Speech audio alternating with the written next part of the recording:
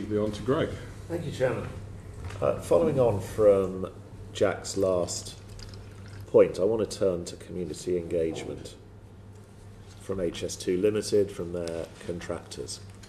This committee visited my constituency last month, heard from councillors, heard from parishes, heard from landowners and farmers about the impact HS2 has on them, their lives, their ability to go about day-to-day life. We all stood as a committee with those landowners on Elm Tree Farm, just outside Steeple Claydon. A week after we had all stood there, the owners of that farm, by accident, discovered HS2 contractors taking an element of land that they had not paid for, starting fencing it off, even doing works at 2 a.m. under the radar. There was supposed to be a meeting on Monday about this involving myself and Buckinghamshire Council, with EKFB, the contractor, and the landowners to try and find a way through this. That meeting was cancelled at the last minute, changed to today, which one has to presume anyone looking at the order paper would understand I need to be here because we've got a lot of legislation to vote on later, and equally saying no one from Buckinghamshire Council may attend that meeting. When are we going to get a grip over HS2 Ltd and their contractors' attitude and behaviour towards the communities they are disrupting so badly? So, I am keen to work with you and Buckinghamshire Council to ensure that the matters which impact are mitigated. I have said before that when you build a new railway there will always be some impact, but the key is minimising it and sort of making community engagement a better place. I'm grateful to you for setting up the joint meeting you and I had with HS2, with Buckinghamshire Council and with East West Rail, primarily to discuss roads, but we touched on some of the other matters as well. I felt that that was a sort of positive meeting in terms of let's be open, frank, work together. There are matters where there are disputes and different perspectives in terms of rights, etc. I think the Elm Tree Farm is part of the Dannelswood area. So I think originally the HS2 sort of environmental statement identified the whole of Dannelswood as being for taking. In fact, actually, it's not required as much now. But obviously there have been issues you've raised, and we'll look into it and make sure that we can demonstrate that those rights exist, and also that there's been proper consultation with the owners of Elm Tree Farm. If there is a specific in terms of people should not be invited to a meeting after you and I have just had a meeting with all of those principals involved, then that would strike me as very odd. I'll happily look into that and inquire why that would be the case. I'm grateful for that answer. I am grateful from a constituency perspective of the time that you have put into trying to help resolve these matters. But on the more macro level, we're still in a position, years into the start of construction and land take and build, that we're still raising these issues. And it's not just my constituency, it's the whole line of route of phase one, talking to colleagues of multiple parties. There are Labour MPs as well as Conservative MPs, constituencies affected in this way. What has gone wrong? What can we identify, particularly as, you know, the government seems set on, at some point, building the rest of this thing, against my advice, but the government's set on building it. How can you ensure that the lessons are genuinely learnt from the nightmare that we've had in Buckinghamshire and the nightmare they've had in Hillingdon and in Oxfordshire and Northamptonshire and Warwickshire isn't transferred straight into the building of future phases? Yeah, look, it's essential. I mean, putting it into perspective, HS2 is the largest land acquisition this country has made since the Second World War. On phase one, we have 350 active sites. We're at peak build, and it's, as you know, because of the impact on your constituency, it's being delivered, and it does come with consequences, and I absolutely understand that. And we do look at it with interest. So I'll give you an example. I went up to your neighbour Andrea Ledsam's constituency, and she took us to 3 cases where I just felt that more should have been done. We had one particular case where there was some legal assurance sought as to future rights of way, and between HS2's lawyer and the individual's lawyer who HS2 are paying for, they had come up with a document like that. And I was a lawyer myself, was looking through it because I could see exactly what they needed. And it struck me that 1 page of annex I eventually found would have done the job. So since then, I asked for those lawyers to actually work with more speed and simplicity, and they have actually now turned that around. But it shouldn't be for me to actually effectively almost intermediate. We obviously have the commissioners who are in place, but one thing I want to do with HS2, and they're aware, is look at all of their outstanding matters when it comes to disputes on phase 1 and take a view. That may be a commercial view, because it may be that the amount we're arguing about is being dwarfed by the fees. So I'm all about doing that, because I want to reduce that list so that we've got matters closed and they can just get on and build the railway and everyone has that assurance. So I'll come back to you on the specific matter with regard to Elm Tree Farm. I will seek to demonstrate that those rights exist and also the consultation. But if that's not been the case, then I will absolutely sort of open that up, and I would therefore be very happy to meet you and your constituents to discuss it, if that is the case.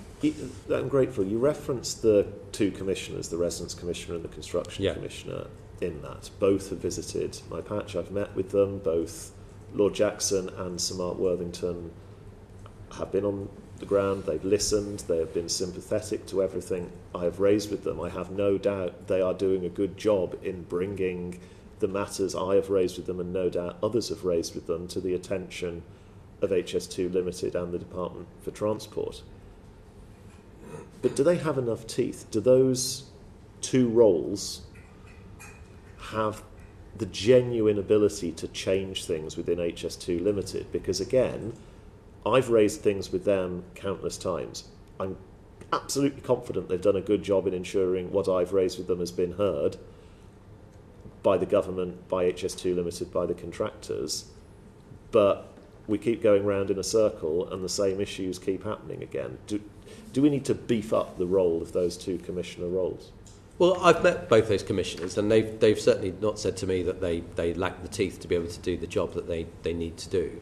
But also, I think that's when it's duty bound on you, and you do this as a great constituency MP representing your constituents and me, to actually then deliver the fixes as well. So it's in addition to those 2 commissioners.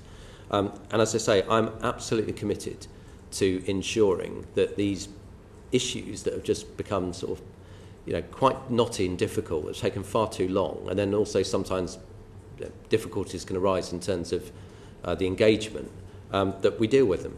And we deal with them swiftly, because they end up taking quite a lot of my time up, understandably so. And that's another reason why I want to be able to deal with it. And in terms of lessons learned, absolutely. So we've obviously got the land acquisition on phase 2A, and we move, which has got quite a lot of farming issues into it, and then we'll move into phase 2B. And Mr. Morris is on the Bill Committee where those petitions that give the powers are being dealt with right now. We fully expect the lessons learned, not just on HS2 as well, but also when we look at the rest of the build of East West Rail as well. Funnily enough, Minister, I could talk about this all day, so mindful of time, I will now move on to East West Rail. But there is a question that crosses both, as you've just said, the lessons learned equally apply to any new railway being built. The next phase of East West Rail is different to the first phase of East West Rail, which the section running from Oxford to Milton Keynes is bringing an old railway back to life. Beyond, through Bedford to Cambridge, is a brand new railway.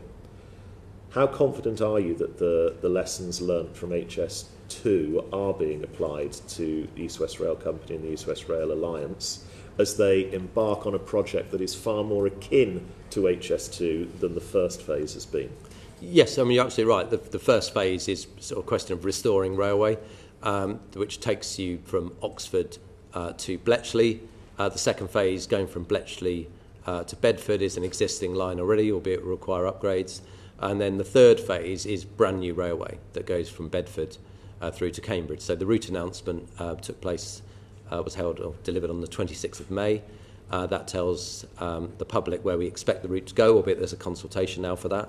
The route will go into Cambridge from the south. There will be new stations for Tempsford, Cambourne, and a Cambridge South station, which is being built right now.